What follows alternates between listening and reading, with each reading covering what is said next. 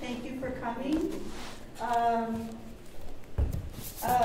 This event is sponsored by the Al-Walid bin Talal Center for American Studies and Research.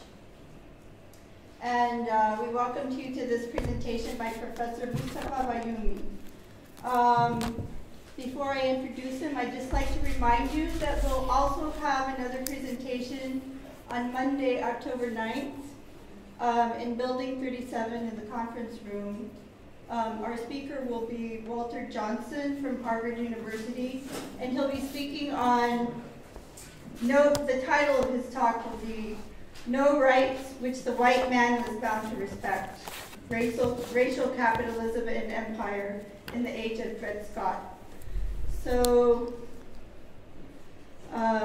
it's interesting because it's about the city of St. Louis, and we know that Missouri has been the site of ongoing racial tension lately.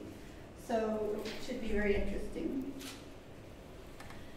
So Mustafa Bayoumi is a member of the Center's International Advisory Board. I'll mention that first. So he's the author of a critically acclaimed book titled How Does It Feel to Be a Problem? Being Young and Arab in America, published by Penguin Books. It won an American Book Award and the Arab American Book Award for nonfiction. The book also has been translated into Arabic by Arab scientific publishers. His newest book is entitled This Muslim American Life, Dispatches from the War on Terror, from NYU Press. It was chosen as the best book of 2015 by the Progressive magazine and was also awarded the Arab American Book Award for nonfiction. Dr. Bayoumi is a professor of English at Brooklyn College of City University of New York, and he's also an accomplished journalist. So you may see his work in The Guardian, New York Times Magazine, and he often publishes essays on Arab American and Muslim American issues. So please welcome Professor Bayoumi.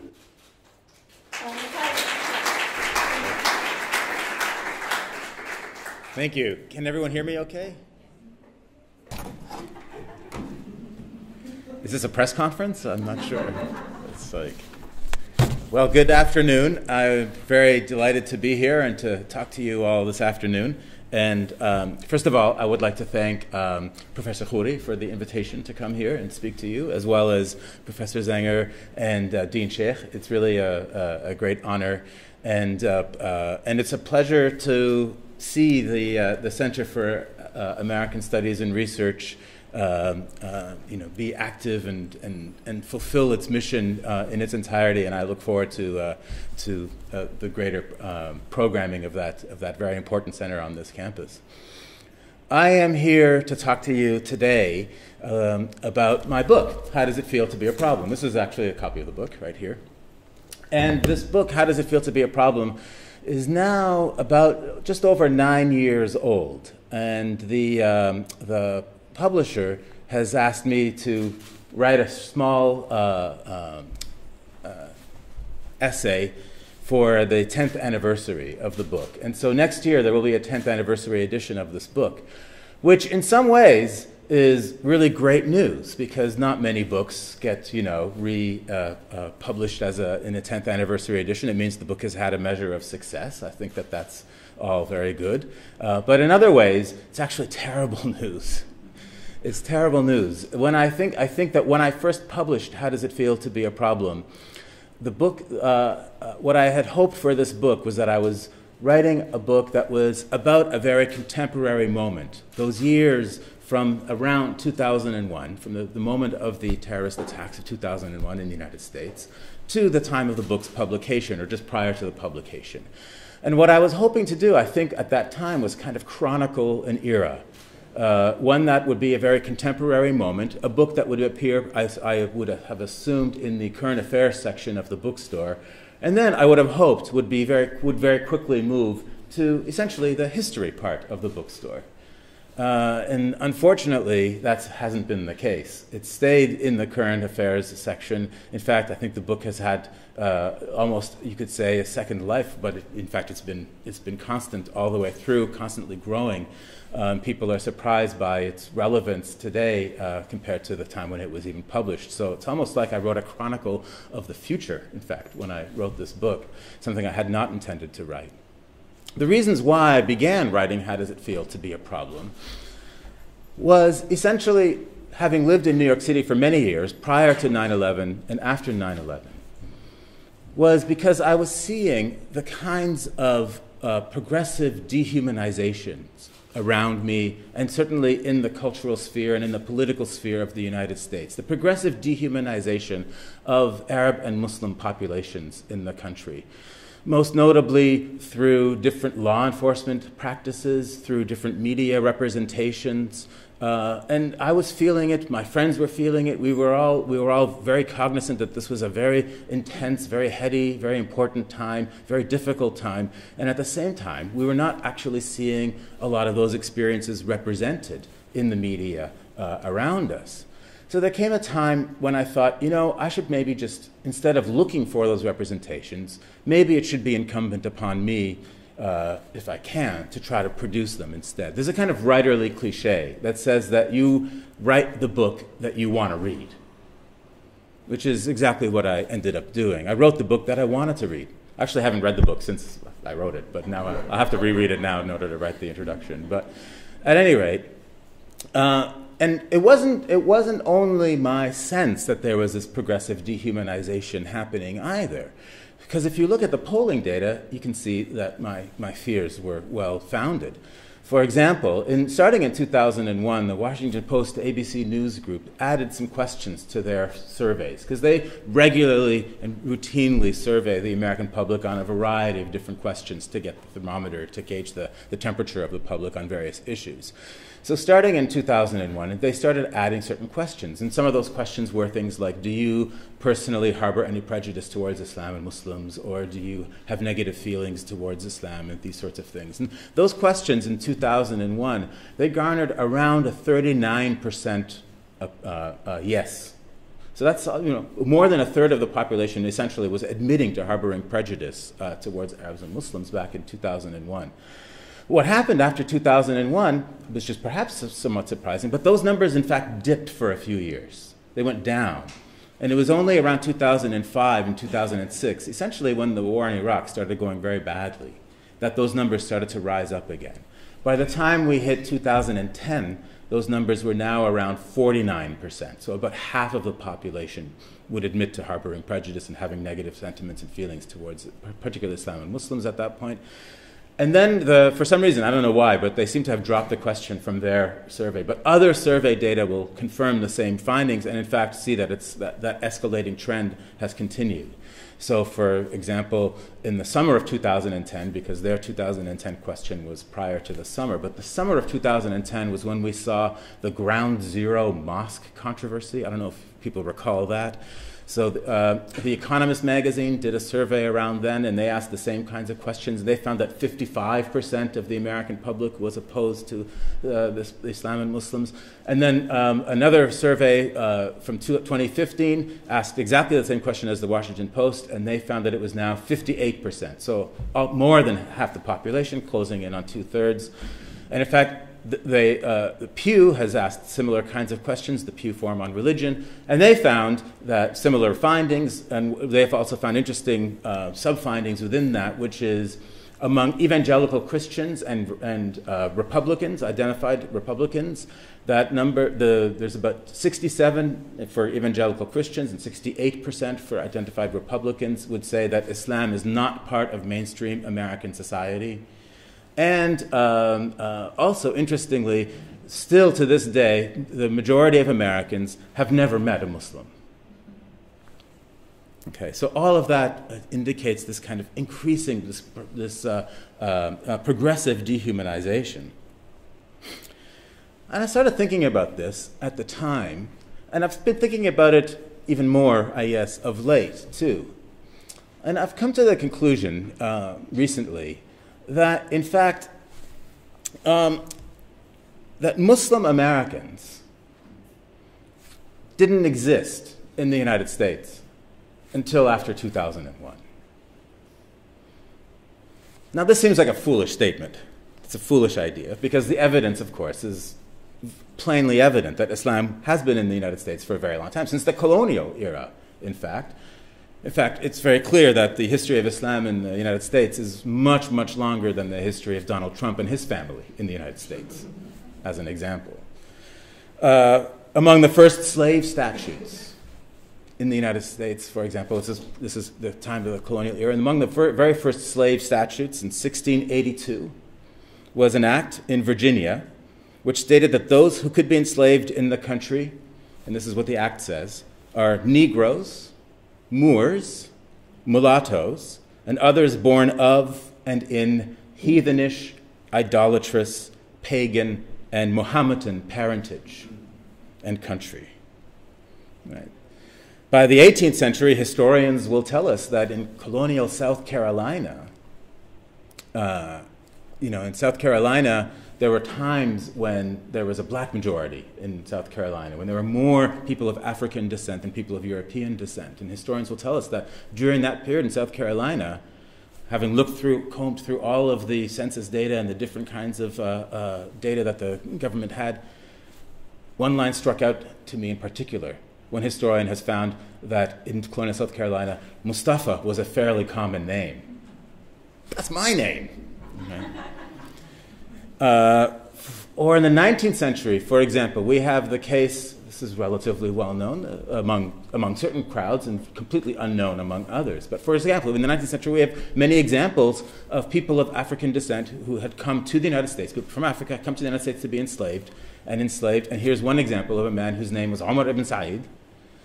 And he had come from West Africa, was enslaved in North Carolina, right? Ran away from a very brutal overseer on the plantation where he was meant to work, and was found praying in the woods, having run away.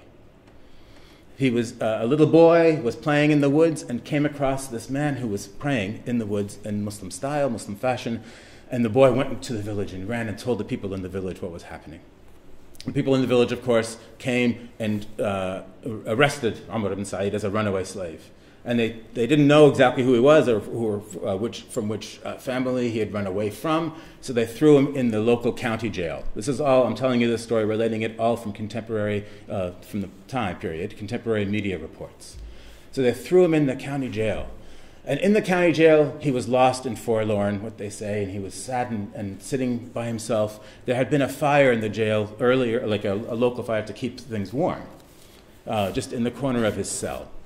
And it had burnt down. And so by the time that he was there were just coal embers left in the corner of the cell. He actually picks up some of these coal embers, and he starts to scrawl language across all four walls of his jail cell.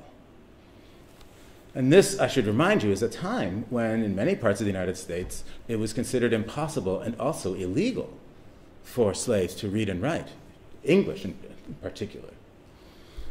Then his captors come up to the cell, and they look at this, and they have no idea what language it is that he's writing in, and they have no idea that he could even write. They're looking at this magical thing in front of them, and they say to themselves or to each other that he must be a conjurer. This becomes the name. So, of course, what do? They run to the local university and get a professor to come from the local university. And the professor looks at this magical language and says, "Oh, well, that's Arabic." And they're shocked. They're shocked that a man could be writing Arabic. In fact, a black man could be writing Arabic. They're so shocked that a black man could be writing Arabic that it's very interesting to read these media accounts, because immediately then he becomes referred to as an Arab instead of an African. But at that point, he becomes a bit of a novelty in his society, and then another family comes, and they actually purchase him from the previous family, and he lives with this other family for a while in a much nicer, as in not as brutal situation, although it's still slavery. And at that time, this family had a great interest in Omar ibn Said because they too were connected to the American Bible Society, and they were very fascinated and interested, in fact, proselytizing with Arabic Bibles to West Africa. So they had their own reasons as well. But this is an interesting and amazing part of American history, one that I think most Americans don't know about. Right? The fact that American history is deeply inclusive of an Islamic component. Here's even another example I can give you from Booker T. Washington's Up From Slavery. This is the autobiography of Booker T., where he recounts in his 1901 book visiting an unnamed town that was on the brink of killing a black man. Why? This dark-skinned man had committed the unspeakable crime of stopping at the town's local hotel. This was during Jim Crow, of course, of racial segregation and deadly racial violence, so a black person had to know where to go and where not to go. Otherwise, merely stopping at a hotel could become a life-threatening act. Washington tells us that the man's presence so angered the local white population that, quote, it seemed likely for a time that there would be a lynching. And yet the man was spared. The townspeople soon found out that the man was not an American Negro, as Washington writes, after all, but in fact that he was a, quote, a citizen of Morocco who spoke English. Washington then informs us that, quote, the man who was the innocent cause of the excitement, because after they found out that he was like this Moroccan, he is not actually African American, then they were like, oh, okay, fine, no problem at that point. And so then at that point, Washington writes, all the signs of indignation disappeared. Washington then informs us that, quote, the man who was the innocent cause of the excitement, though, found it prudent after that not to speak English. Imagine, there was a time when being Moroccan and not speaking English would save your life in the United States. So, but we have this long, rich history of different various migrations, not only limited to what I've described so far, but also, naturally, the Arab migrations to the United States, the South Asian migrations to the United States, mostly beginning in the 19th century and continuing at least until 1924 when they generally slow down and then start up again in 1965. So what must I be smoking when I say that Muslim Americans didn't exist in the country until 2001? Well, I think that Muslim Americans generally were seen as a subset of other groups, primarily, though not exclusively, African Americans prior to 2001. If in mainstream dialogue people talked about the Muslims, say, in the 1950s, who would they be referring to? They would be referring to the Nation of Islam. The nation preferred, in fact, to call themselves just Muslims, but the general public called them black Muslims, something that Malcolm X himself hated, who said that the black Muslim label stuck after C. Eric Lincoln's book of the same name. We are not black Muslims, he would say. We are Muslims who happen to be black. Before 9/11, the domestic association with Islam and Muslims in the United States would be primarily, essentially through African American culture, though not exclusively. But discursively, I think that when we talk about which means when we talk about our concepts, the way we talk about our concepts and organize our institutions, discursively, there has of late come into existence, I would argue, the invention of a brand new category, the Muslim American, separated out from these subsets. It's its own category now, Muslim American. The Muslim American is often talked about as if she or he is separate from other groups and identities, regardless of the fact that Muslims in the United States today come from 77 different countries of origin with all kinds of different moments of arrival, different histories, different trajectories. Some are very wealthy, some are very poor, some are refugees, some are immediate arrival, some have lived here for a long time, some date back all the way to the days of slavery, etc. So I think, in fact, what I'm trying to argue, maybe it's not even a difficult concept to grasp, but I think it's an important one to grasp nonetheless, which is the ways in which Muslim Americanness has, in fact, has been created out of our post-9/11 reality. And in many ways, this is a political reality, a political question that reminds me in many ways, of Frantz Fanon and his work. In reverse, perhaps.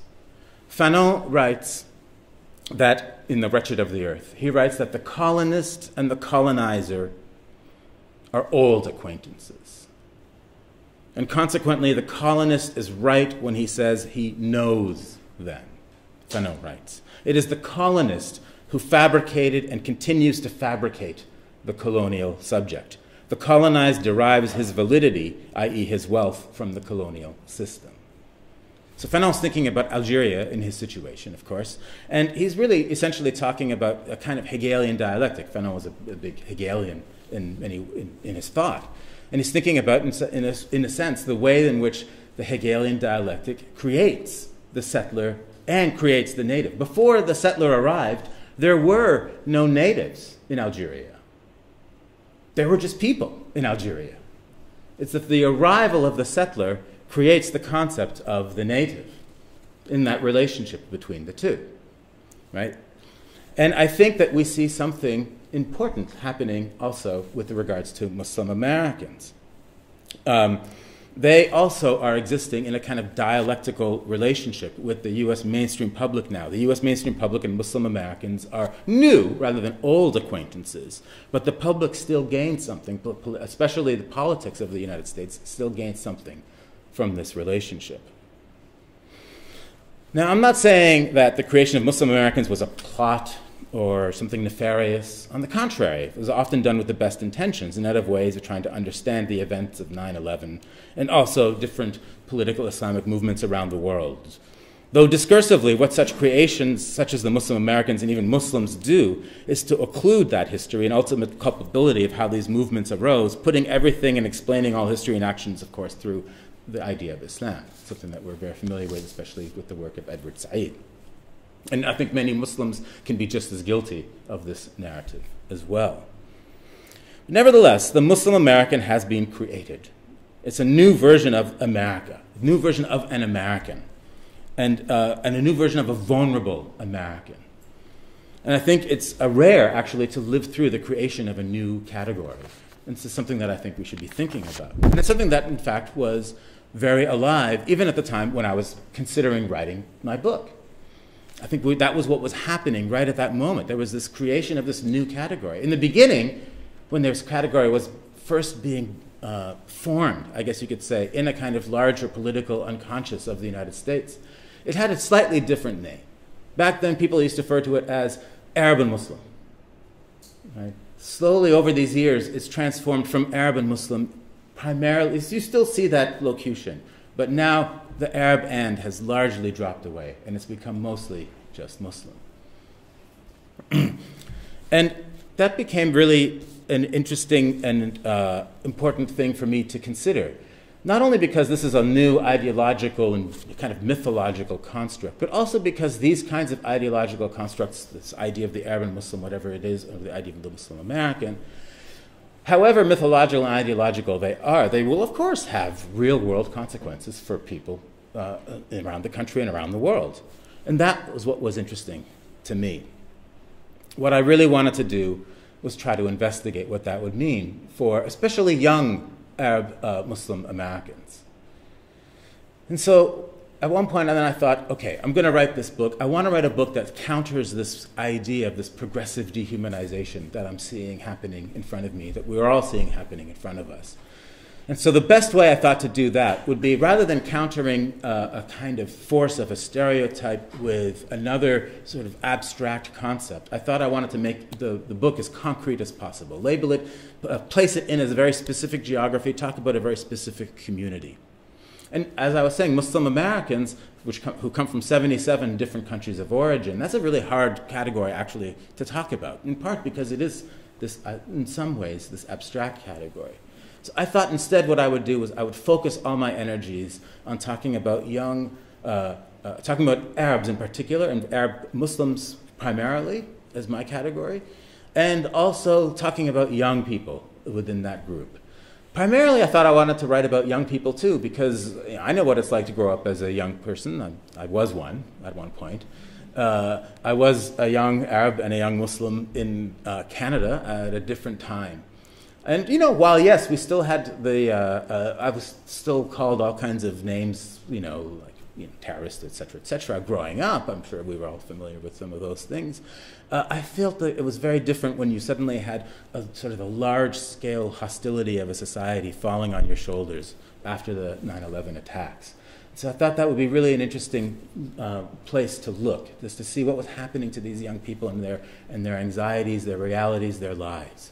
So I decided I would talk to young people, talk to Arab Americans, primarily Arab Muslim Americans, and I thought the location that I would use would be Brooklyn, New York. And I chose Brooklyn, not Dearborn, but Brooklyn, for a couple of reasons. One, I live in Brooklyn, so it was easy, so I didn't have to move.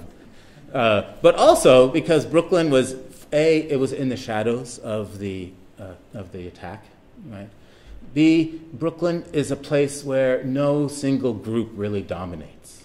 So in many ways, that will eventually become the future of the United States, I think. Right? Whereas in Dearborn, you'd have a very different character to this kind of book. And in fact, there are more, believe it or not, at least according to official data from the 2000 census, there are more, which was the census I was using when I was writing the book, there were more Arabs in New York City than there were in any other city in the United States. And then within New York City, there are more Arabs in Brooklyn than there were in any other borough in the United States. And within Brooklyn, there were more Arabs than even in Dearborn. So Dearborn, take that, all right? So, okay. So I decided I would begin this project. And I knew that there were these stories around me, but I needed to find exactly the people I could talk to in order to really delve into what their realities and their lives were like. So what I did was I went to all my friends, I called them up, and I said, I have this project I want to do. Will you help me? And I described what I wanted to do. I told them to tell their friends and to tell all of their friends. You know, pretty soon I was getting phone calls from from people. Some guy called me up, some guy I don't know, called me up one day. He's like, "You the guy writing the book?" I said, "Yes." He goes, "Okay, good, because this happened to me on Thursday." Right? And you know, some indignity had happened to him on Thursday. I wasn't writing a book about Thursdays, though. I wanted really good stories that I could like latch my writerly teeth onto. And so, but I asked my friends to tell their friends, et cetera, et cetera. I went to different community organizations. I went to different mosques around the city. I talked to different legal organizations. I introduced myself. Every single time I went, I was always a little bit nervous because this was a time when there was a lot of state repression, you know, as there continues to be. But there was also, in fact, around the same time, there was a terrorism investigation and trial happening in the Brooklyn community. And I live, you know, in a different part than where many of the Arab Americans live in Brooklyn. Not only that, but I came to the United States as a graduate student. I don't have, my family is still in Canada. It's not in Brooklyn, so I don't have these deep family networks. So I was an insider, but I was sort of an outsider at the same time, and I was concerned that they might think that I was, you know, maybe with the police or something, some kind of undercut. So every time I would go to these different mosques and organizations, community organizations, I would always go armed with my articles that I'd already written and say that I'd worked with Edward Said, which was true. So, but I was always very concerned about that. And so later on, I discovered that what I was doing was what sociologists would call, and Sari can back me up on this, a snowball sample, yes? And so I was trying to figure out exactly who I could talk to and trying to reach out and find as many people that I could talk to. And at first I was concerned that maybe I wouldn't get the right stories, or maybe I would, I just didn't know. But I was starting to feel like I was getting more familiar with the community, and the community was getting more comfortable with me. For example, there was this one time when I went to one of the mosques I had already introduced myself to the imam of this mosque. I went to this mosque on a Friday prayer, and after the prayer concludes, the imam immediately sees me. And he's like, "Ah, Mustafa, I want to talk to you. Will you meet me in my office upstairs?" So I said, "Oh, okay, sure." So I go up to his office. He had some things to do first before he could meet me. So I'm just sitting in his office, just waiting for him. I'm thinking, what's he going to tell me? Is he going to tell me like a really good story about this project that I'm going to be able to use? Or is he going to actually tell me to get lost because people don't trust me? And I wasn't sure. And I was drumming my fingers, just wondering and thinking and very nervous and concerned. And finally he comes in, opens the door, walks right past me, sits right down at his desk, pulls out his drawer, takes out a little tiny book, flips through the book, and he says, "Ah, yes, here it is. She's 30 years old. She has a master's degree in chemistry. She's Egyptian. She lives in New Jersey. Do you want to meet her?" So I thought that was a good sign, that there was trust. I said no, thank you, Imam. And he said, "La ya Mustafa, hey, halwa zay basbousa." But I still said no. And then, but that was a good sign. I thought that was a good sign. And then, for example, there was another good sign, too, that things were moving along, which was not long after that, I got another phone call from one of the leaders, the community leaders, who had become a friend of mine. He's a small business owner, Palestinian American, very successful in terms of small business and very important in the neighborhood and in the community. In fact, he's a pillar of the community. There's something called the Arab Muslim American Federation. And it's made up mostly of different community leaders in Brooklyn. And they, most of them are lawyers or doctors or small business owners. They're the professional class. Almost all, if not all of them, are relatively recent immigrants, like within a generation. I knew these people quite well, and I knew him very well. And he called me up one day, and he said, "Mustafa, the FBI called." And I said, "Oh." And he said, "Yes, the FBI called because they want to have a meeting." I said, "Well, that's interesting." He said, "Yes, they want to meet, and they want to meet just with the Federation, just the leaders of the Federation. No public, no press, only the leaders." I said, that sounds very interesting. He says, "Do you want to come?" I was like, of course I want to come. This could be really interesting material." So I went to this meeting. So we drove down, and it was in Bensonhurst, Brooklyn, in this Muslim American Society. Previously had been this old Italian banquet hall with like this huge chandelier that almost kisses the floor, the type of place. And like now it's just a big masalla with like, vending machines that say no pork products and things like that, right? Anyway, and so we're waiting all to go in, and they won't let us in first. The NYPD won't let us in. And because first there's the New York Police Department are just walking all through the building. First, like the people with their flak jackets, the police officers looking very intimidating, and then it's the community affairs officers who look less intimidating. I guess they're the nice cops, I don't know. And then finally, they let us all in. And I learned later on that the reason why there was this delay was because with the FBI agents who were all there was the man who was leading counterterrorism in New York City at that time, or in the whole Eastern District. So he was a very important figure in the FBI, and so they had to make sure everything was all secure and everything. And so the meeting became even more important to me than I had imagined. And so as we walked in, then the FBI agents were there, and then we arrived. And I have to tell you, I mean, this is the first time I've ever met FBI. And they look exactly like they do in the movies. They're these tall white guys with like buzz cuts and like, they shake your hand really strong, and they always say your name, "Nice to meet you, Mustafa," and then you're like, "Hi." They all wore blue suits, except they had one Moroccan agent who wore a brown suit. I kid you not, I don't know why. It was so strange. And then we all sit down, and there's like about 12 of them and 12 of us. And they're sitting, the tables have been set up in this like large square formation. But whoever arranged the tables must have thought that the meeting was going to be larger than it was, because they were quite far away from us.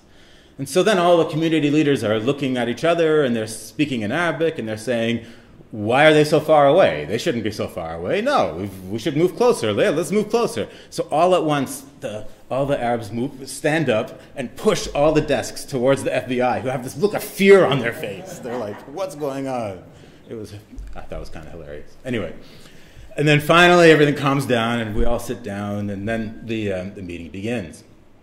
And then Mark Mershon, who was the director at the time, then he begins the meeting. And I remember very clearly what he said.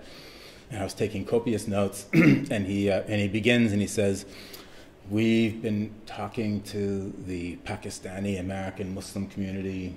We've been talking to the Bangladeshi American Muslim community. And now we want to talk to the Arab American Muslim community." You can kind of see like bureaucratic imagination also happening there. And then he says, and this is verbatim what he said, because I remember it very clearly, he says, you know, we want to instill in these communities that same love for our precious freedoms that we all have. Kind of condescending, if you ask me. And the meeting just went down from there, too. And then the next, you're talking to basically the backbone for that should be said, of multicultural America that's right in front of you, too. These are successful doctors and lawyers and business people. They are the ones who are the foundation of the American society at this point. And so to be talked down to in that fashion was, nobody really appreciated it. And then the next question was, so we want to know that if somebody comes to your community and is about to execute a terrorist act, will you report them to the FBI? He actually asks us this, and then we each have to go down. He goes down the line, and we each have to, what are you going to say? You're going to say no? Of course not. So everybody says yes, yes, yes, yes. Get to the imam says yes in that long imamish way, and then everybody else says yes, yes, yes, yes, yes. And then the meeting just was, it was this moment of pure bad communication between these two different organizations or two different populations, and then at one point the Muslim community leaders then speak up and they say, we agreed to come to this meeting because we also have issues. And they're like, okay, let's hear your issues. And they said, well, for example, the no-fly list. Everyone here is familiar with the no-fly list, because there's a list that's at least 500,000 names long. At one point, even Senator Ted Kennedy, may he rest in peace, was even on that list. And as I don't have to tell this audience, Arab culture is a jewel for world civilization. Arab culture is rich and beautiful and has so much to offer. But when it comes to names, we tend to repeat the same names a lot, right? So it's easy. How many Ahmed Mustafas do you think there are in Egypt, for example? Or Muhammads, and you get the idea. And so, of course, when it comes to the names on the no-fly list, then it has a real impact for the community. So they said to the FBI leaders, they said, we want to know about the no-fly list. We have a problem with the no-fly list, and it's really impacting people's ability to travel. And this was the answer that the FBI gave. One of the special agents then says, yes, we know it's a problem. The system is broken. All I can tell you is try to get to the airport early. So anyway, so this is the situation. By the time I left, I thought, there's such a bad lack of communication between different segments of American society. But I was actually moving forward in the project. And so by that point, too, it wasn't long after that I had assembled the stories that went into making the book. So I'll give you a very brief example of a few of the stories. Unless everybody here has read the book. Who has read the book out of the people who? Okay, that's enough that I'll give you some. Thank you. So, for example, there's the story of Rasha. Rasha was, at that time, she was 19 years old, and she had come with her family when she was very young, about 5 years old, from Syria to the United States. And she had come on a tourist visa with her family. And then her family had quickly then applied for asylum as soon as they had arrived in the United States. And if you know anything about how the asylum laws in particular work in the United States, then you know that they can take years and years to adjudicate. And in Rasha's family's case, it took even longer because at one point they left the country and came back. And if you leave, then it's considered that you're abandoning your claim and you have to start up all over again and these sorts of things, right? So Rasha she'd spent about 15 years of her life, 14, 15 years of her life at that point, the vast, vast majority of her life in the United States, being educated in the United States. She was living essentially as a U.S. person at that point, even though officially her status was somewhere in between. She wasn't really undocumented, but she wasn't fully documented either. In fact, millions of people live in that space every day in the United States. And then about 6 months following the 9/11 attacks, Rasha and her sister are asleep they share a bedroom. Her father had saved enough money just not long before that to finally buy them. They bought a little house in Bay Ridge, Brooklyn. They had tenants in the basement that were renting a room to them that would help with the payments, the mortgage payments. And the father was very proud of this fact. And he was trying to get the family, on their feet, and he was doing a good job of it. And so Rasha and her sister were asleep in their bedroom. And then early one morning, Rasha feels somebody shaking her shoulder. And she wakes up and she looks up and she sees a woman in uniform. And the woman just keeps telling her, she says, wake up, get up and get dressed and go downstairs. And Rasha thinks, what's going on? She's like, get up, get dressed and go downstairs. She won't say anything more than that. And Rasha looks over at her sister, and her sister has this look of like, I don't know, on her face. And Rasha thinks, oh my God, somebody must have died. So they both get up and they get dressed. They walk downstairs, and downstairs there's already the rest of the family lined up on the sofa. Her brother already in chains, and there's men and officials and like with different kinds of law enforcement agency, like an alphabet city of different agencies on their jackets, walking around the apartment, lights blaring, and they have no idea what's going on. And then at one point, one of the men who looks like he's more official walks up to them with a clipboard and he says, we know your situation, we know what your status is, and we're also arresting you on suspicion of terrorism. And we're going to actually take you tonight, we're going to take you and question you at downtown, and then we're going to separate you, the men from the women, and there was a minor as well, and we're going, her brother was a minor one, and then more than likely you're going to be deported. And yet, during these 15 years that Rasha had lived in the United States, she had two other younger brothers who were born in the United States. So they were American citizens. So the authorities were not going to take these young boys who were around 4 and 5 years old at this point. And so Rasha's father has no idea what's happening. He says, let me call my brother who lives in Chicago. He'll get in his car right now and drive here to take care of my boys. And the authorities said, no, absolutely not. Leave the boys with your tenants downstairs. We're going. So immediately that's what they had to do. They left and they went down to the station. And Rasha then says that they interrogated each of them individually. What Rasha described as a very pro forma kind of interrogation. They had been following them for a little while. There was pictures. They showed them also pictures of other people. They showed them a picture of Osama bin Laden and said, do you know him? And Rasha's like, are you serious? So she said to me, are you serious? And then, but it was very clear that this was some kind of program and plan that had been staked out, to the point where then that very same evening, then they're separated and they're driven off to various prisons. And Rasha, her mother, and her sister are then sent to a detention facility that housed both criminal detainees and immigration detainees. And they ended up staying in both, in that one and then in another one for approximately 3 months in total. And during this time, Rasha had no idea why they were there. She was raised under the American education system. She thinks this is absolutely not right. This is not supposed to happen. She thinks this is not justice. This is revenge. At first, she gets very, very angry, and then she gets very depressed. Being in jail is not an easy place to be. And her mother is having a very difficult time assimilating all of this, what's happening, and they're seeing other post 9/11 detainees also in the prison. There's one woman comes out of the shower always with a towel wrapped around her head, and Rasha's mother says to Rasha and her sister, maybe she's Muslim, and they run to her and they talk to her, and it turns out she was an Egyptian woman who had also been caught up in the same kind of dragnet. And then Rasha and her whole family had also essentially just disappeared off of the face of the earth at this point. Nobody knew where they had gone. Rasha's sister at this point was a student at a college in Upper Manhattan, and her friends at college then were wondering where she was, and they began a petition, and they started to look for her. And at the same time, there had been an executive order that from the Justice Department that had come down that said that the prisons were not allowed to disseminate the names of the people who had been arrested in these early sweeps.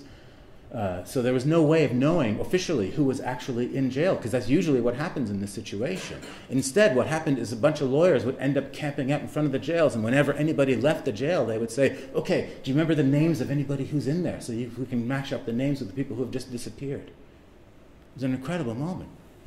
And only later on then, because of her sister's friends' efforts and some of the efforts of some attorneys in the New York City area, were Rasha and her family identified.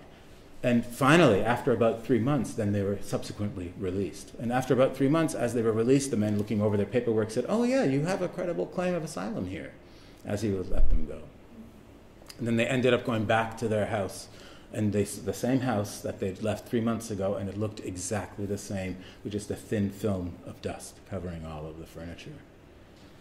And nobody in the family wanted to talk about the situation afterwards. And yet with Rasha, at that time, she was resolved that this never should happen to anyone again, and she wanted to enter a human rights program to try to make something positive out of this terrible experience. Or you have the situation, for example, of Yasmin. Yasmin was a young Filipino-American woman, her mother's Filipino, her father's Egyptian, Filipino-Egyptian woman, and she grew up in a fairly religious family. She wore hijab growing up all the time. Her father had sent her to a religious school. But when he got to high school, he thought, I want Yasmin not to go to the Muslim high school, the private Muslim high school, but I want her to go to the public school because that's probably a better education, he thought, for her, and he wanted her to go to medical school. That was his big plan for her.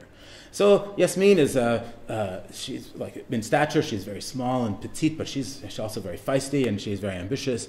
And as she's walking through the corridors of her high school in that very first week, she sees that there's a student government and that there are going to be elections for student government coming up, and she thinks, oh, I should run for student government. Then she thinks, nobody's going to vote for the girl in hijab. But then she thinks, I'll do it anyway.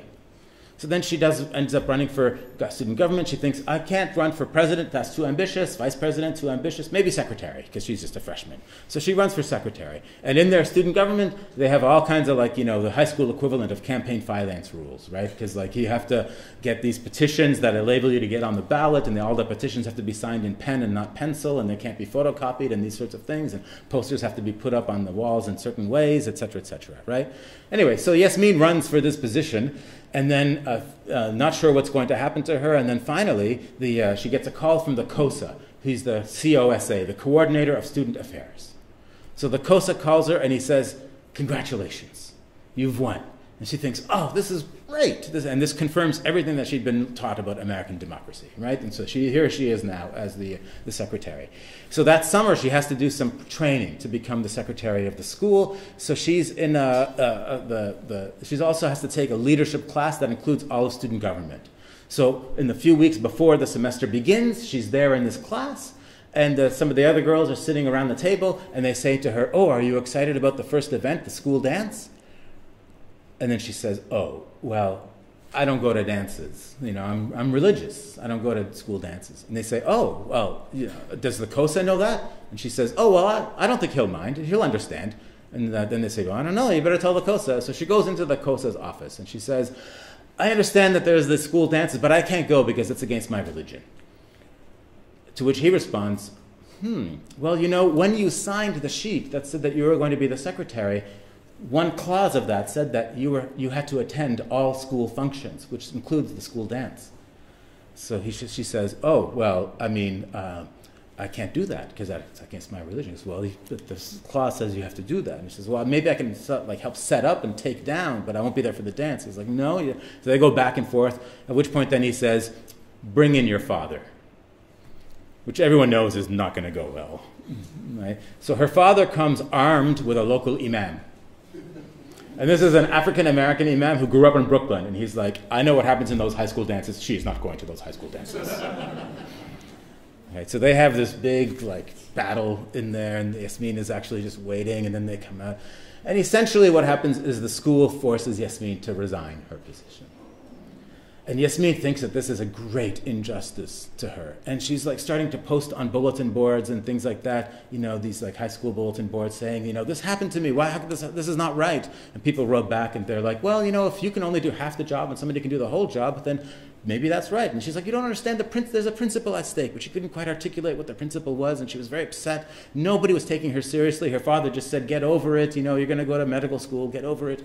She was so upset. She went to the library, she got out books like Sue the Bastards and Law for Dummies. Those were the two books she got out.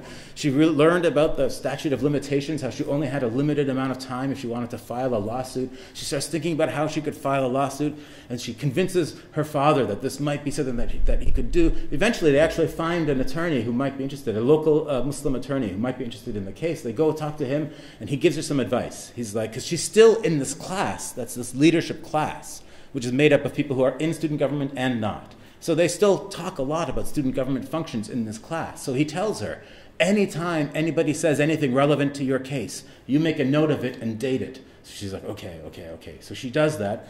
But then he says, okay, this is probably a very good case. Let's talk about my retainer. So he starts talking about how much it's going to cost. It would cost this much if they go to this court. If it gets appealed, it'll cost this much more, and then this much more. The father gets scared. He's like, I have 4 daughters. This can't be the case. So I have to put all of them through school. She's so bereft once more. She has nothing to hang on to. And then one day she goes to see with her mother and her sister. They go see a movie just out of a change of pace. They go see the movie, which is now an old movie, called I Am Sam. You know that movie? With Sean Penn, right? And so Sean Penn is this very good father, but it seems like he might not be a very good father, and the courts want to take away his child from him. And so he tries to get Michelle Pfeiffer, who's this really high-powered attorney, to advocate for him. And Michelle Pfeiffer doesn't want to at first, and then he embarrasses her. And then she says, okay, I'll take your case pro bono. And Sean Penn looks at her like, what? She goes, pro bono, it means for free. And then he says, for free? And he starts jumping around. A lawyer for free, a lawyer for free. And in all of her legal research, Yasmin had never come across the word pro bono. So now she's thinking, a lawyer for free? So she goes home, opens her computer, starts typing into the computer, pro bono, et cetera, and she finds this group called Advocates for Children in New York City, which, as the name says, advocates for children. She calls them up without her father, and they say, oh, this sounds interesting. She gets a meeting with one of the staff attorneys. The staff attorney looks over the case, all the case files, all of her notes that she's taken very meticulously, and says, this is ridiculous, partly because the school had, while not giving her accommodation, had allowed Greek students to take off functions for Greek Easter, had allowed Jewish students to take off functions for Jewish holidays, and had allowed one girl to take off functions for her Sweet 16 party.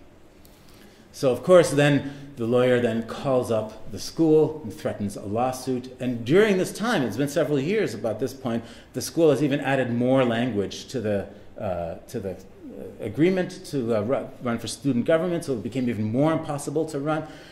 Yasmin, this lawyer threatens the lawsuit. They immediately cave. The school immediately caves, and then Yasmin is able then to run just in time for school president. So then she goes back to the school and she engages on this presidential campaign. And she's running against this guy who's he's like a natural-born politician. He's like the Bill Clinton of Fort Hamilton High School. And then I won't tell you who wins that, so then you'll read the book. Okay. And then, but hers is an interesting situation in all kinds of ways. And then, very briefly, tell you the story of Omar. Omar is half Palestinian, half Chilean, identifies very strongly with his Palestinian side, multilingual, very talented, very interested in media and communications. In fact, he was a student in his undergraduate, communications major, and while there, he got an internship with Al Jazeera at the UN. And he loved this job with Al Jazeera. And he was doing all kinds of stuff. He was learning all about how to be a great journalist, and he had all of these connections, and he was really just thought that it was really going to launch his career. And he really wanted his career to launch because he was in love with a woman. And also a Palestinian woman, also from Brooklyn, and who he knew that he couldn't approach her for marriage unless he had a good career job. So he really wanted to get this media job so that he could then get married. So then after he graduates, because that was just an internship, so after he graduates, then he sends out a bunch of resumes to different media organizations to get a job. And he doesn't hear a thing. Then he sends out a whole bunch of other resumes, even, as he said to me, even to Fox News, right? And he still doesn't hear anything back. More and more resumes, all the time. Nothing. At one point, he had a small job set up through his father, a summer job, with a woman who was running a local organization. And so he was talking to her. She was interviewing him for the job. Had nothing to do with media. But she's looking over his resume. And his resume says Al Jazeera, because he was also very proud of that.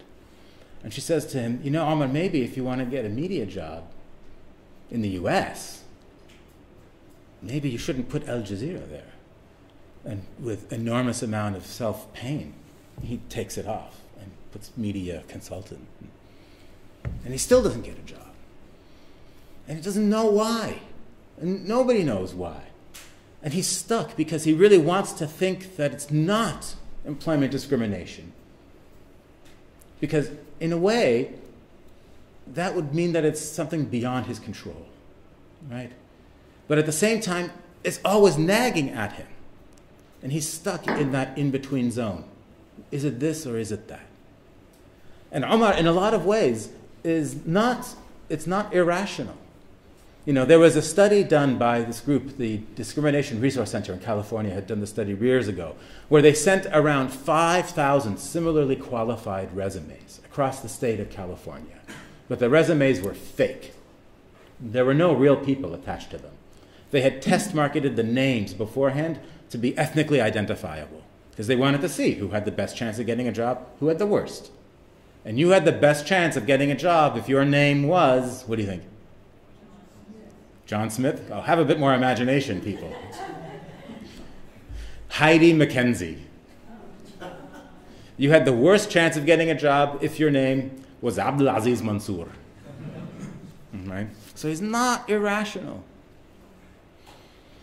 So that became, you know, there are several other stories in the book, but those are the kinds of stories that are found there. These are people who I think are living through a moment where there's an ideological formation happening right in their lives, and they're the ones who actually have to, in a very real experiential way, have to live with it. But unfortunately, as I was saying earlier, things have only gotten much worse since 2008. And they've gotten worse in palpable ways, right? And they've gotten worse even before the 2016 election. Under George W. Bush, we had the program of what was called special registration, or NSEERS officially, which is a program that meant that men and boys, because there was any male over the age of 16 who came from 24 Muslim majority countries in North Korea, all had to register their whereabouts with the government. That itself was a program that created the Muslim American ideologically as well. We had the program of special registration. In 2002, it began. We had large-scale sweep arrests like we saw with Rasha and her family. We had all kinds of state repression happening in law enforcement when it came with George W. Bush. By the time we get to Barack Obama, you might have thought that things would have gotten better, but in fact there was a great continuation of things when it came from the time of Bush to the time of Obama, when it comes to Muslim Americans. Under Obama, there was the continuation of law enforcement strategies that continued to target and stigmatize Muslim American communities, whether that be through FBI entrapment cases or the Countering Violent Extremism program that the Obama administration set out, or another secret program that was run through the Obama administration that the ACLU only found out about because people started coming to them saying, how come we're not getting our green cards or our citizenships? And all these people turned out to be from Muslim countries. There's this program called CARP, which was a secret program under the United States Immigration Service that was delaying or denying applications from people from 21 Muslim countries, and in fact, it impacted around 21,000 people. This was under the Obama administration, right? And then, of course, we get to the 2016 election, and we get to Donald J. Trump. And people talk about Trump as if it was something that was incredibly surprising or terribly new. But I think if you know the history of what's happened up until now, you know that what Donald Trump did was in fact really, he spoke the Islamophobia that was already in practice, right? And with that speaking the Islamophobia, he in fact laid bare the ways in which Islamophobia and in fact the creation of the Muslim American is not just an ethnic creation or an identity creation. It's a creation that's been instrumentalized into our politics, into our political system itself. And it's become instrumentalized more and more and more since the year 2001 until to the year that we have right now, 2017. And it's a very curious instrumentalization, because it's as if it's the creation of the Muslim, the creation of the Muslim American exists in order to constantly exterminate Muslims or exclude Muslims. It's a kind of constant creation in order to relegate them away.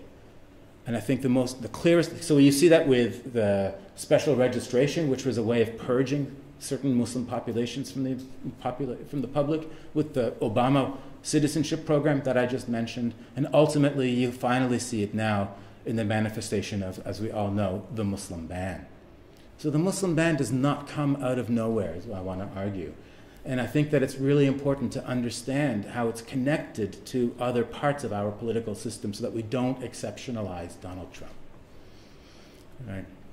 And what it means, though, and I'll just conclude with this because I know I'm going on for a while here, but I think that what it really means, though, is an understanding that Muslim Americans, the ideological construction of Muslim Americans is in many ways, it's a harbinger of things to come. It's a harbinger of things to come in ways of how you manage a pluralistic society.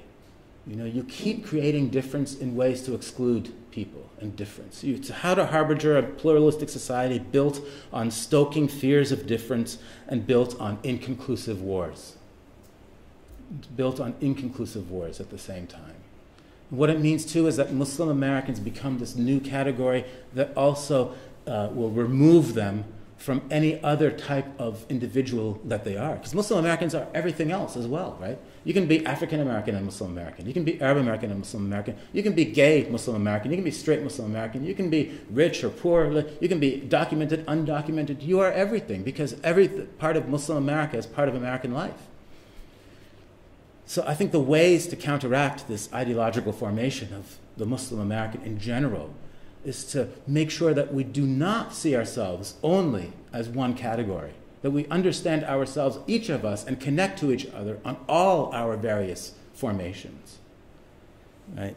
We are interdependent, as James Baldwin once said. No individual can live alone. No nation can live alone. I think he was right. And I'll end on this sentence from Baldwin, when he says that we must all learn to live together as brothers, or we will all perish together as fools. This is the challenge of the hour. Thank you.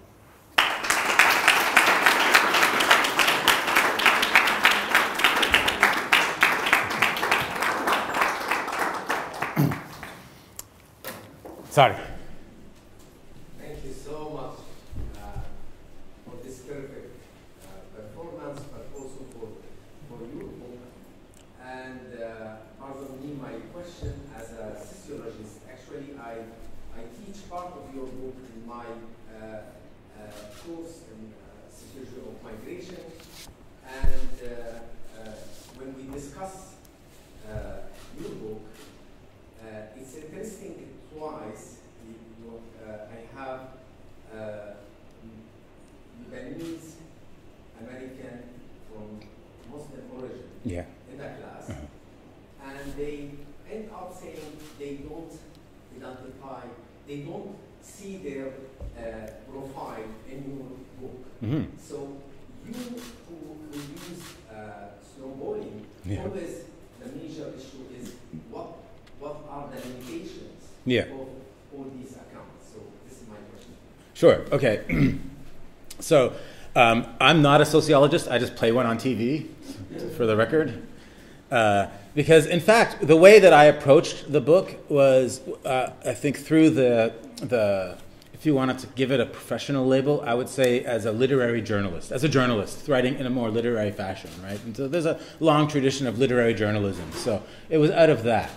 But I think that what you see is in a lot of, especially the social sciences and journalism, there's a lot of overlap in their methodologies. Yeah.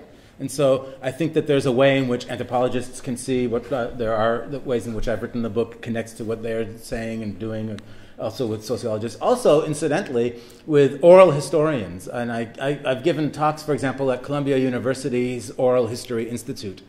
And I remember I've given 2 talks there. And I remember the last talk was with a bunch of their oral historian class, and they were all really interested in how I conducted the interviews and like where the tapes were for the interviews that I had recorded, because I recorded some of them but not all of them, and these sorts of things, and like just talking to me as if like I'm an oral historian who doesn't even know it, you know. And then they asked me about like the writing process, and I said, well, yes, what I would do then is I would also, you know, I would make an arc out of the story, because people don't always, you know, people never really talk linearly, right? They talk in the different kinds of fact. They go backwards and forwards and these sorts of things, and you go, you know. So I was arcing the story, although I was using their words, and I was very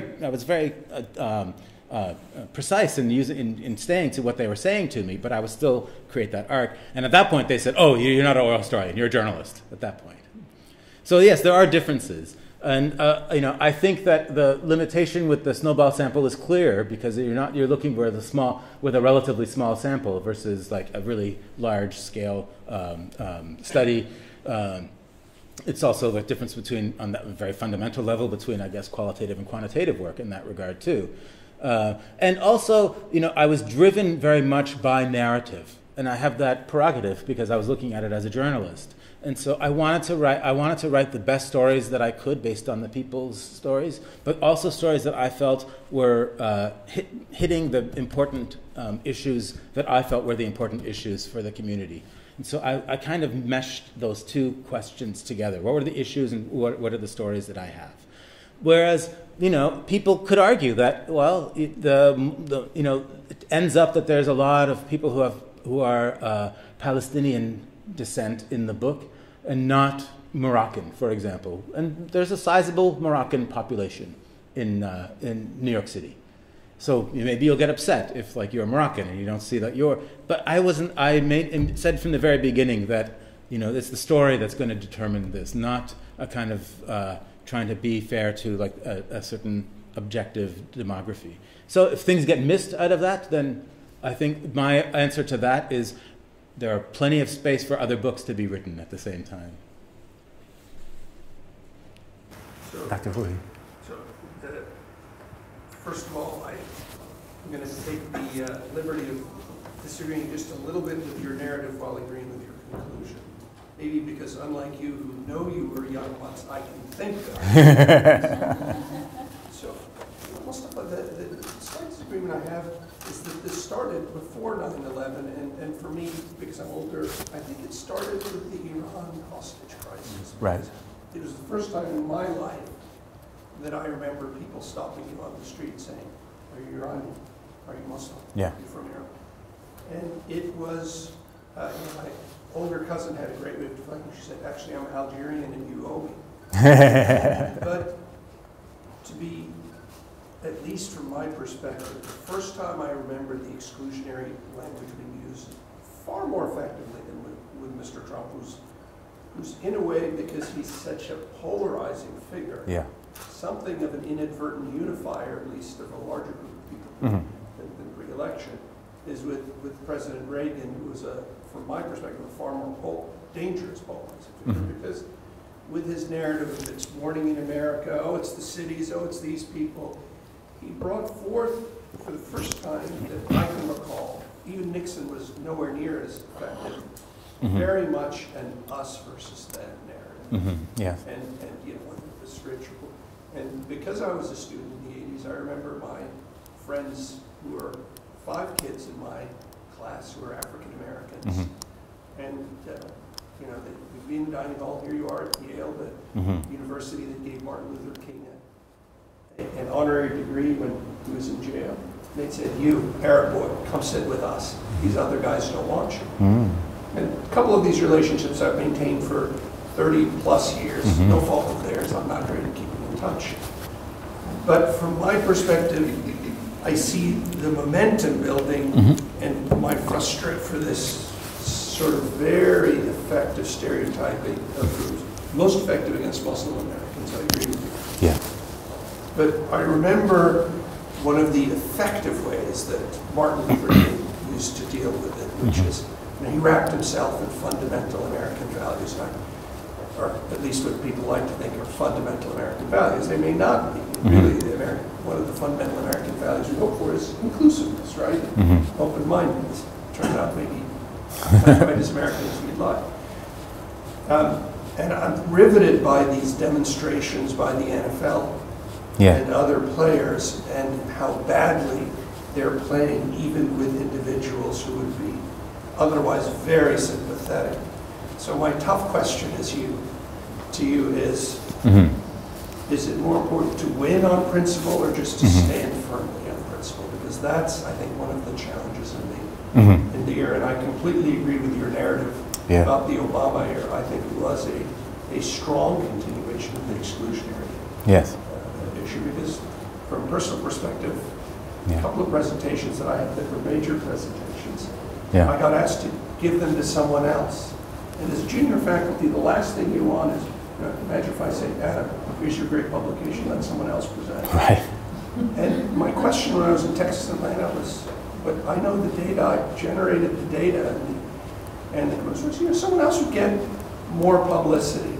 And the worst advice I would get from a friend is, tell them you're Christian. I said, Jesus Christ. Talking about we're in academia. So the question is specifically, because of this, how do you win? Because Martin Luther King, from my perspective, he won. He created momentum, and it was a successful movement for civil rights. How do you win without giving up your principles? So there's a lot to unpack there, actually. And let me just say first that I'm I'm driven by Raymond Williams' notion of culture. And so Raymond Williams, the Marxist cultural theorist from Cambridge, the way that he talks, the way that culture operates, is that at any given moment in culture, you'll have dominant, residual, and emergent elements. Right? And so it's important to understand when something is residual, when something is the dominant element of the era, and when something is emerging. Right? And I think that that's important to as a way of understanding periodization, because I think that we can always find antecedents for anything at any time. But I do think that there's a moment in 2001 and after when this Islamophobia and this anti-Muslim sentiment actually gets instrumentalized into the domestic politics of the United States that's really fundamentally different than what it was from before. So I acknowledge all of those earlier moments, and many of them are dominant for a certain foreign policy footing of the United States at certain moments. But when it comes to the kinds of things that I'm discussing right now, I feel like what they are, they're in the emergent phase rather than the dominant phase then. And so you have the dominant phase beginning, you could say, in the post-9/11 era. So I think that's important because you can always find antecedents. If we go back to the Iran hostage crisis, we could probably go back to the '67 war. We could keep going back, in other words, right? And so periodizing, I think, is important, and I think Raymond Williams really gives me the structure by which I can think through that question. But now the question of how do you win? Let me tell you 3 easy steps. I mean, right? It's a very difficult question. In many ways, it's an impossible question to answer. And the reason why it's an impossible question to answer is because you never win. And I say that because the fight is constant, the struggle is constant. And so there will never be a time when you emerge victorious and somebody else is defeated. There's only a time when you are on the, yes, you are dominant, and they're residual, or the same sort of thing. Their power recedes as yours emerges, and so those sorts of things are really important to acknowledge.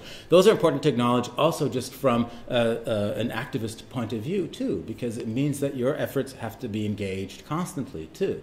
And it means that it becomes a way of, in fact, it becomes a lifestyle. It becomes a way of living. And I think that's fine because it means that you're, in effect, I think advice, if I had any advice to give to young activists, it's that you actually become the thing that you want to be by trying to be that thing. In their action of trying to change society is where they're discovering that change itself, right? And so, in other words, that it has to be a constant push on the pressures on and the powers of society, because nobody, as now almost cliched comment from Frederick Douglass, is that power doesn't give itself up voluntarily. But I think it's really important to, even in these what is it now 10 months that we've had or so of the new administration, to understand that we've had enormous shifts even within those 10 months. And I'll give you an example. And this is one that I think everybody is very familiar with, and one that I personally had lived through too, because when the Muslim ban first came down on January 27th, right, you saw thousands of people out. And it was so inspiring. I know people who organized the demonstrations in New York City, and they had no idea that they were going to be that big. Like there was a network already established to get people motivated and to get them activated. But they thought they would get maybe 500, at most 1,000 people coming out to the airport. And what you saw in New York City was, within an hour there was like 2,000, and then a few hours later there was like 5,000. Somebody from Long Island sent pizzas because he couldn't come there, so they wanted to feed the people who were there. By the end there were 10,000 people there, and that was just at JFK. And this happened spontaneously at airports across the country. So there was something so beautiful and inspiring on the pushback from that. And it was beautiful and inspiring also because the courts were watching and were listening.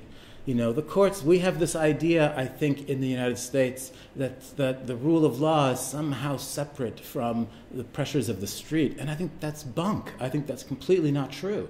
And so you saw that it gave cover to a lot of the federal judges actually to rule and find that the Muslim ban was itself unconstitutional. And you kept on seeing a lot of that pressure there in different street protests, especially in January and February. And then the courts started ruling, and you started to see the street protests recede, right? And then finally, when the Supreme Court ruled in the summer that the Muslim ban would be essentially allowable, although with various exceptions. Now, it depends on how you read it. I see that as a terrible ruling. I see it as a ruling that enabled the fact that there was now wholesale exclusion of people based on their nationality alone, which is something that we haven't, and that nationality is based essentially on our national prejudice, like the exclusion of them, something that we haven't really seen in the United States since the Asian exclusion laws. I see it as a retrograde moment in American politics that really should have, again, mobilized tens of thousands of people onto the streets. And it didn't.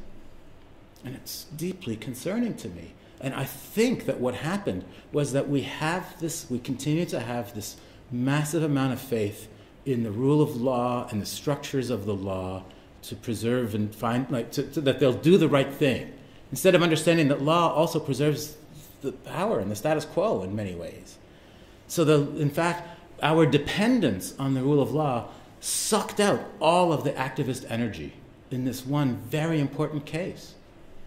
And, we continue to see different issues that Mr. Trump himself brings to the table, these cultural issues that he brings to the table, at the same time that, other economic or political issues are being performed. Sometimes I feel like the population gets plagued by these cultural issues at the same time. So I think knowing how to be active, knowing where to be on the streets, knowing when to push, knowing how to motivate people, that's the only way there's going to be movement forward, I think. And I'm not saying that it's easy. I wish that it were. But there's a lot of good, honest desire to combat the most pernicious aspect of this administration from many corners of American society. I see that as generally a very good thing. And the way that I was trying to end my talk today was that if we each understand our complicatedness and our relationships to each other in more complicated ways than just seeing us as you are this, you are that, you are this, and you are that, then there's more opportunity for that kind of organization and opposition to the government. Dean Sheikh. Thank you for the very engaging talk. It got me thinking whether this new category of exclusion with Muslim America, is it a very special category, or it just happens to be the category of our time? So there's something very special about it, different from the previous categories. That's a good question. I think there is something special about it. Previous categories have been based on, like you could say, for example, often nation-based, right? So it'll be, we hear a lot of talking against North Korea now, for example. That's a different kind of category. Or in previous parts of American history, you might have had Japanese Americans, or even the Red Scare or Yellow Peril, and these sorts of formations, right? But there's something a little bit different about Muslim American, at least in our time, because I feel like what Muslim American does, or it's really Muslim and its component domestically is Muslim American. And it actually seems to satisfy almost every anxiety that the United States has at any given moment. So it's an anxiety that's about security, national security, right? It's an anxiety about multiculturalism and cultural influence, because all those anti-Sharia law movements and all the sense that, if we wake up on Tuesday, the Constitution is going to be usurped by the Sharia. And people on the right wing, they actually believe this. At least in like more than 32 states, they've passed anti-Sharia law legislation, which is completely ludicrous, but it illustrates that there's also this culture. They believe that there's a kind of cultural threat as well as a national security one, right? And then there's a kind of like immigration threat that you see manifest in the idea that people can't even come into the border, something that attaches a lot to, say, Mexican Americans and Latino Americans who get scripted into that sort of threat, right? You even get demographic threats, that Muslims populate themselves too much, and therefore this is going to be a threat to the nature of American society as we know it. So there's this way in which I think the category of Muslim Americans really functions like across a lot of the threat levels in our society at the same time. And also, importantly, the idea of Muslim is so global too, right? And so it's a kind of globalized threat. It's very abstract, whereas in some ways, maybe the Red Scare had some measure of that too, right? But a lot of the other ones are geographically very distinct. But so I think it's a kind of amalgamation is what makes it new. But it certainly has, again, it has its antecedents. So I think that the way that it's very faith-based or faith identity-based has antecedents in the way that the Red Scare had a very clear anti-Semitic component at the same time, and these sorts of things too. So we can find ways in which it's similar, but I think there is something that's palpably different about it, and that's about the age that we are in. It speaks more about the age that we are in than anything. Thank you. Very, very interesting. Linked to Nadia's question. Don't you think that the fight for the rights of the Muslim Americans will transform this from being a category to an identity with time? And practically, as you fight and struggle against this label for all the reasons that you mentioned, you're actually sort of underscoring it and transforming it actually into an identity. I completely agree with you, and it's one of the, it's a cautionary note around it, right? And I think a lot of Muslim Americans take up that identity, very clearly. And there's nothing necessarily wrong with that. If you have a kind of analysis that understands the ways in which identity and politics are deeply imbricated, and that identity is not natural, that it's a formation, but I'm not sure that we have that sophistication always.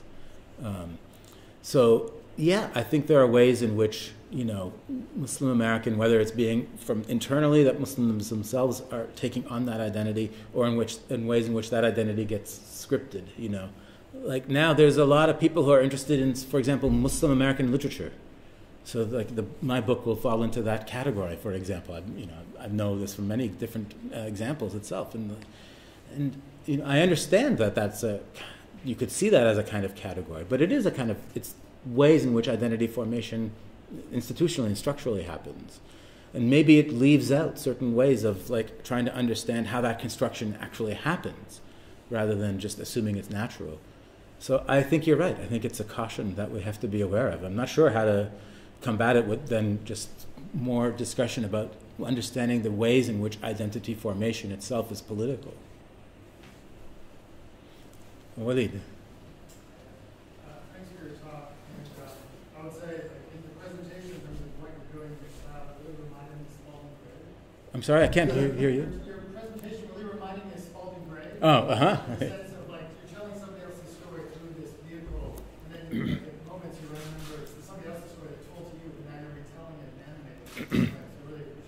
Thanks. The question I have, thinking, I don't want to be totally monocausal, but when you talked about these sort of statistics about the impressions about Muslim Americans and so forth, I was wondering to what degree you could see a relationship to sort of America's role abroad, thinking back to the Cold War era and racial and civil rights issues in the U.S.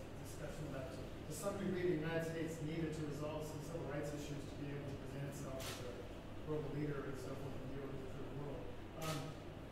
In some ways, is this sort of like impact on the rise of Islamophobia partially related to kind of like the failure to engage the region? If you think about after 2001, there was that era where the Bush administration tried to engage kind of the Muslim world, tried to promote this idea of mobilizing and needing the resources of Arab Americans and Muslim Americans, and somehow there was this kind of effort to sort of, in that whole campaign, to present America as a multicultural society. I mean, there was that effort.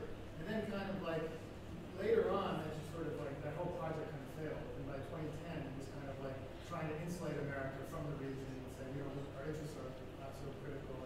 And in this way, Trump can talk about sort of like basically sort of, it no longer really needs broader Arab embrace of the U.S. and the region.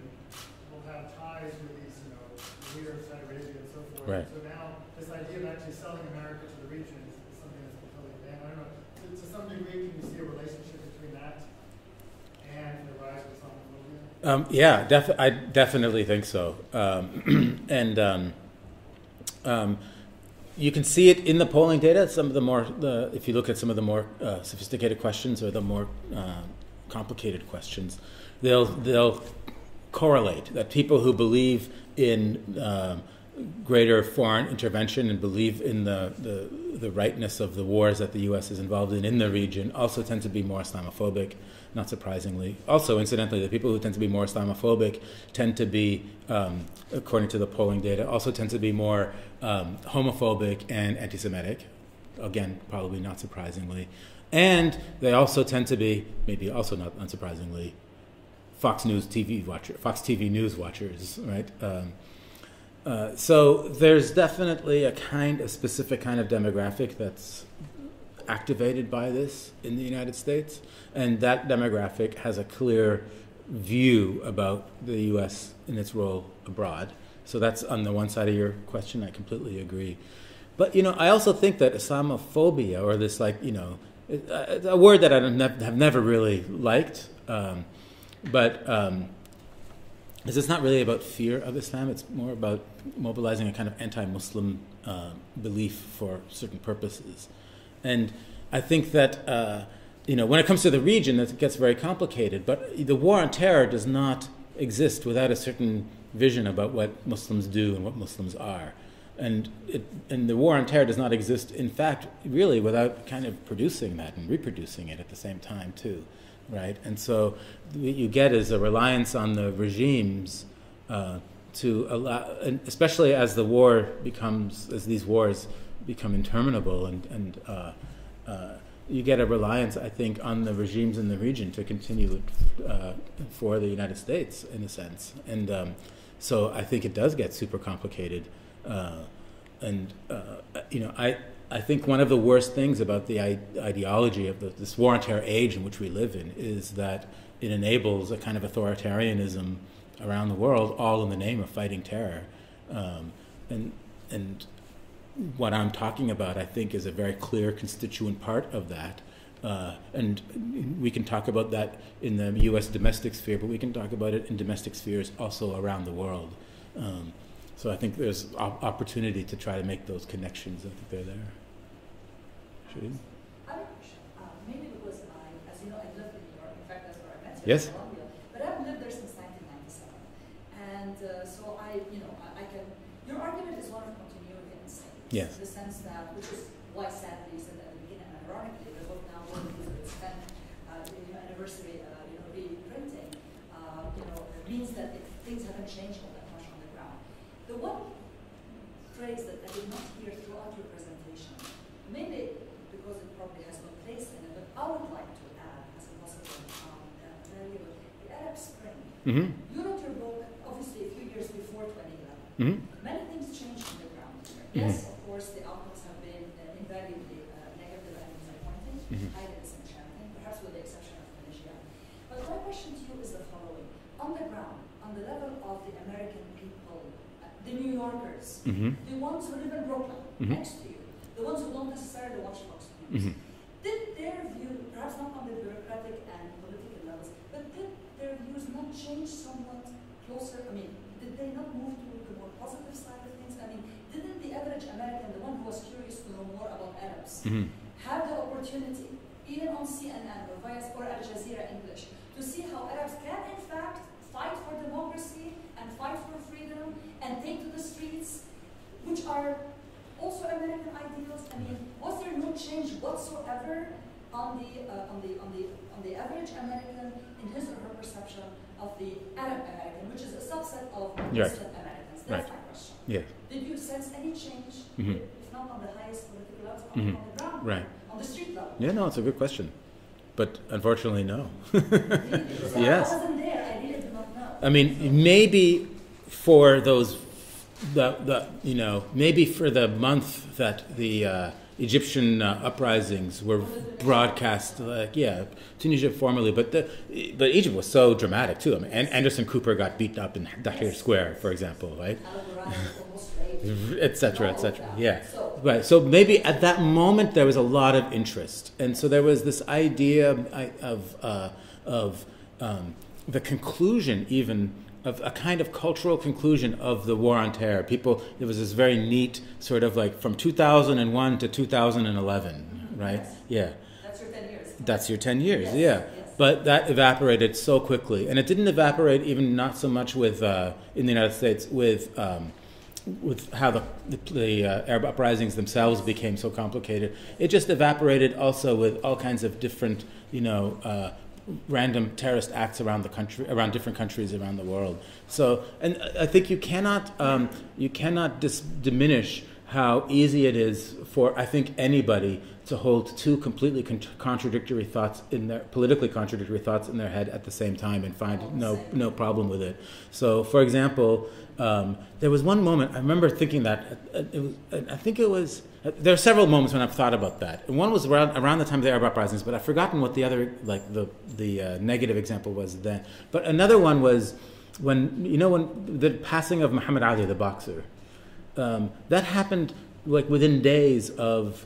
Was it Charlie Hebdo, or was one of the big terrorist attacks? I can't recall which one. San Bernardino. Maybe it was San Bernardino. And so, like within the same week, like you could have the same people on television, or even just among people that I know, like talking, like saying, "What a great," not know as in friends, but just like conversations you hear, and they'll say things like, "What a great man Muhammad Ali was. He's such a great example of like a Muslim American. Those Muslims are crazy and they have to go." And not seeing any contradiction in saying those two things within the span of like almost the same sentence. Because people can hold, I think, contradictory thoughts like at the same time. Yeah. I'd like to second what Walid said in terms of your performance skills. Beautiful to see. Barack Hussein Obama and the construction and the Burger movement and Trump and the intervening years. Right. I'd just love to hear you talk for a second about that, because it seems, especially the conflation of black and Muslim that you talked about before, the illegitimacy question. I love the fact you're doing this on the ground, sort of Raymond Williams ground up kind of analysis, but symbolically some things changed in the U.S., though I was here for a lot of it. Yeah, I mean, I think it's interesting. I wrote an essay in 2012 about the 2012 election. And I titled the essay, "White with Rage," about 2012. And in the essay, I was thinking about the Obama-Mitt Romney election. And really, not just Romney, but even more the other Republican candidates who are coming up for the nomination. People like Herman Cain, for example. You remember Herman Cain, the pizza guy, right? And Herman Cain said, he would never let a Muslim in his cabinet at one point, or things like that. And if you went down the line, all of the major Republican candidates said something that was outrageously Islamophobic during the 2012 election. And the Republican population, the Republican voters, were rabidly and continue to be rabidly anti-Barack Obama, and they articulate their anti-Obama-ness through the idea that he's still a secret Muslim, still to this day. Back around 2015 or whatever, I think it was 67 or 72%, something around there, of Republicans in some of the southern states still thought that Obama was a secret Muslim. And I think that a lot of that, claiming that secret Muslimness, it's a deflection of racism. Because you can say that about Obama, and that's a way of being racist against Obama without saying, I don't like him because he's black. Because you still, at least before 2016, you still couldn't say that in polite company. Right? But you could say, oh, I don't trust him because of his Muslimness. You can't say I can't trust him because of his blackness. But you could say I don't trust him because of his Muslimness. So this is another interesting thing about Islamophobia, because a lot of it is this deflection of other kinds of racisms at the same time. And so I think that Donald Trump is a notorious racist, and look at the Central Park Five and other examples, and these things seem deeply. Usually I don't like to personalize politics. I think there are larger structures at stake that determine even how people's personal motivations are crafted and created. But Donald Trump seems like a completely unreconstructed racist to me, frankly speaking, and an unreconstructed Islamophobe. I think that he legitimately, or illegitimately, but it's not a performance. I think that he really doesn't like black people, and I think that he really doesn't like Muslim people. And you saw that historically in Trump with the Central Park Five case as an example, and then you're right, you see it transform, with the Obama birther movement. It's a way of trying to say something about how blackness does not belong in our public sphere, but I'm going to say it through Islam instead. And that was all the way back in 2012. I mean, the other conclusion that I reached when I was writing that piece too was, looking at a lot of the commentary, for example, from a lot of these anti-mosque construction folk around the country. And if you listen to what they say, a lot of what they say is, we just want our community to return to the way it was. We don't like the fact that these people are here. We don't have anything against them per se. We just want our community to return to the things the way they were. And so I think there's a whole lot of white anxiety that's happening in the country too. And white anxiety is related to Islamophobia, but Islamophobia is one part of it. White anxiety has a lot to do with Latinos in the United States, for example, too. So the ways in which these different formations get articulated through Islamophobic rhetoric is deeply fascinating to me. And I think it really speaks something a lot about the anxieties of our age. And I saw that kind of white anxiety not that I'm some great soothsayer, but I wrote that essay in 2012, and it just seems like an incredibly relevant essay to reread for what happened in 2016. Maybe one brief question from Ken, and then we can conclude. I'm wondering about what might be perceived as a methodological contradiction. I'm full of contradictions.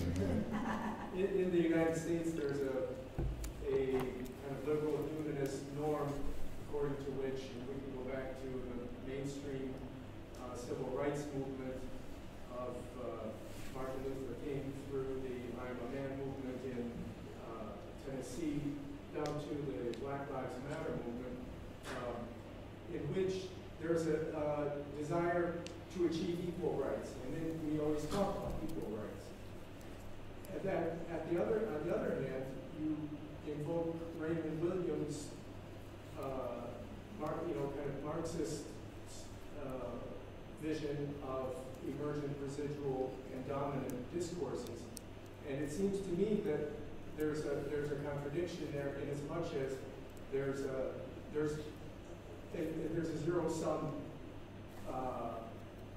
in that latter model, whereby you are either dominant or you are emergent or residual, but the idea of equality, according to this liberal humanist framework, doesn't seem to apply. And I wonder if that's that's not possibly the source of some of this white rage that you mentioned that, as you rightly say, transcends the animosity toward Arab and Muslim Americans? I wonder, I mean, I think if you take the figure of Ta-Nehisi Coates, for example, who's now become like, a big public intellectual in the United States, there's a lot of criticism that comes from, I guess you could say, the white establishment, that he's too pessimistic, right? That he sees things too negatively.